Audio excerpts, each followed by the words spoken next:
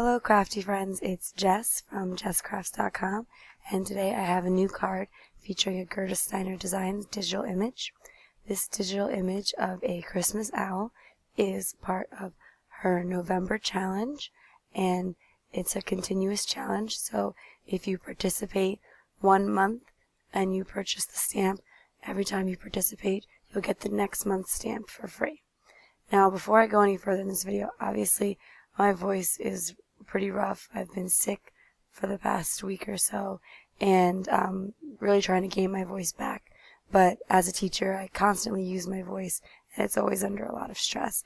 But I haven't been able to reach out to you guys and release a video in a couple days, and I wanted to have that opportunity. So excuse the voice, and if it bothers you, I guess I'm sorry and you'll have to move on. But I just wanted to share with you this cute image. So here I am coloring the image with Copic markers. I am putting the marker caps there in the corner so you can see the different things that I'm doing. I am using 31 through 37 to color the owl. I am using shadow areas where objects meet, and also to give him a little bit of a round effect. When you create a lighter area, that area kind of comes to the forefront, and so to make an object appear round, like the owl, to make his belly appear round, or to make his scarf appear round, you want to add darker shadows towards the outside and lighter color as you go in, so that lighter color draws forward and it appears round. I'm going to use that same principle when I color in the ornaments. In the end, it doesn't actually matter with the ornaments because I wind up covering them in stickles, but I wanted to give that kind of rounded effect, so I was making the center appear lighter. I'm not going to show all the little detail coloring because it is a little bit tricky to get in that close, but I'm going to finish off the coloring just a little bit here. I am using E99 and 97 for the tree. There's nothing really careful about this shading. I'm just making sure to use 2 colors so that it doesn't look as plain and solid, so I'm just adding both those colors in little sporadic bits. So I'm going to do a little bit of embossing. Since it is an owl, I want it to be a nighttime scene because owls are out at night, and even though I want to kind of create a happy Christmas image, I think you can still do that with a nighttime scene. So I'm going to take these star rubber stamps from the Gerda Steiner rubber stamp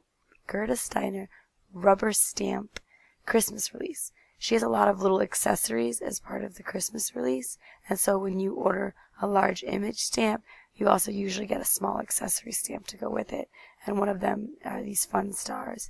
And so I have actually decided this time to use silver embossing powder. I use clear embossing powder a lot, but because I was going to use a silver glittery base for this card, or for the scallop circle around this image, I wanted to tie in that silver with the embossing, and so I've used some silver embossing. I ran it over with a powder bag, and then I stamped it in Versamark ink and covered it in the silver embossing powder, and I'm just melting that there. I just sort of sporadically put them throughout the card. They are in little bunches of 3, so you don't really have to worry about that rule of odds, but just kind of spreading them throughout evenly and not leaving any one spot bare. This die cut is the MFT Stitched Circle Stackables, and so when I do the distress ink here, you'll really see that stitching detail come out on the edges of this die cut. With the distress ink, I'm using Faded Jeans and Black Soot. I'm mostly using the Faded Jeans. When I do a nighttime sky for Halloween, I tend to do purples, but for Christmas I like to stick more in the blue family, so I'm mostly concentrating on the Faded Jeans to give that blue look, but I am adding just a touch of Black Soot around the edges, which you'll see in a minute, to make sure that it appears dark. At first I was going around the ornaments, as I usually do to add highlights, but then I decided that I wasn't really liking how that turned out, and instead I would just cover the ornaments with stickles, and then it would be okay to bring the distress ink right over those ornaments. So as you saw, I added just a touch of Black Soot around the edge, blending it out with the Faded Jeans, and of course that silver embossing powder is resisting the ink. And if you do notice that the silver gets dulled a little bit, you can take a lightly damp cloth and wipe over the stars so that they shine a little bit more. As I mentioned before, I'll cover the ornaments in stickles so that way I can bring the distressing closer in and also just add a lot of sparkle. I love to add sparkle to Christmas cards. So I also want to add a little bit of sparkle to his Santa hat with the frosted lace stickles. The red stickles are Christmas red stickles. And I'm going to take my Wink of Stella red glitter pen and add in just a touch more glitter on the little red areas of his accessories, his scarf, and his hat. And after that, I'm going to show you a little bit about how I put the card together, but I'm not going to show too much of the paper picking process because, as you can tell, my voice is really weak, and I'm sure you're getting a little tired of its scratchy sound. So, to assemble the card, I just kept a simple layout where I used a lot of stripes, and I created an extra stripe here with some washi tape.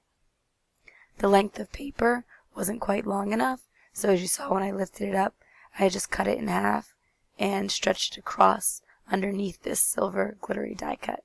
This die cut paper, this glitter paper is from Die Cuts with a View, and I absolutely love it because the glitter does not move, it does not spread throughout your project, and I don't like glitter that spreads everywhere. So this paper is really excellent because it adds a really intense shimmer without the mess of glitter. And I'm just going to pop up the stamped image with some really thin foam dots from Scotch, and that's going to be it for the card today. I'll put it on a white card base. I wanted to just keep it simple and really focus on that image. I was so happy that Gerda decided to make an owl. She wasn't quite sure that she would be able to draw the owl, but we encouraged her as part of the design team, and she made it happen for us, and we're so thankful, and we think he's adorable. And so that's it for my card today. I will leave some links to the products in the video description below. If you like this video, you can give it a thumbs up, and you can subscribe to my channel, and hopefully I'll be back with a better sounding voice in just a few days with some more videos. Have a great day. Bye.